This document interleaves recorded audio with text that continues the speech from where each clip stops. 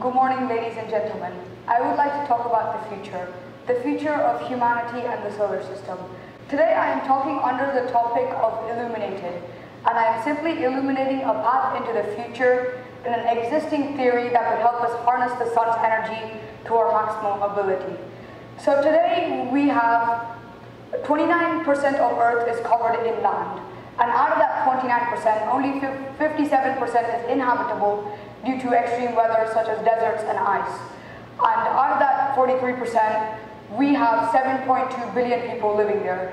In 2030, it is expected that 11 billion people will be on Earth. That's a lot of people, and we simply don't have the space to house them all. So where are we going to go? Mars? But we simply don't have the space and energy to be able to send all these people to Mars. So how do we do it? We need more energy. With all the energy from burning coal and uranium on Earth, we can only send up the mass of Mount Everest to space. So where do we get more energy? The sun.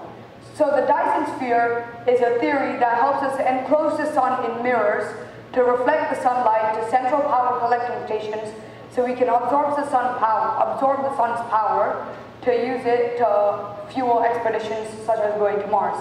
So how do we build such a megastructure? Our first step would be to send a rover to Mars.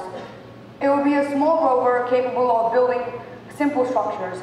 So this rover would first go to Mercury and strip mine the planet. Mercury is close to the sun, has only a third of its gravity, and has no atmosphere, so it will be relatively easy to launch objects to space. And it is also fully covered in minerals that we can use to build our Dyson sphere. The Dyson sphere will be made up of 30 quadrillion mirrors, and to make up these mirrors, it will be 100 quintillion tons of metal. That's a lot of metal. And all of this metal is in Mercury. So this one rover will first go and build 2 of our satellites. Our satellites can't be made original solar panels. They're simply far too intricate and short-lived.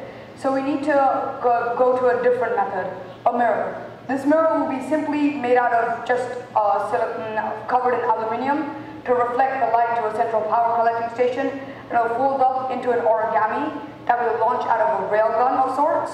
So this railgun will be powered by magnetic repulsion. So we put the object in a railgun that would shoot it using magnetic repulsion around orbit around the sun. So to build this, we send our rover to build 2 of these satellites. Now these 2 satellites, the rover will also build the railgun to launch these 2 satellites into orbit around the sun. Now using the energy from these 2 satellites, the rover will build 2 more. That's 4 satellites. And using the energy from the 4 satellites, we'll build 4 more. That's 8. And after 60 doubling times, we will reach 30 quadrillion satellites.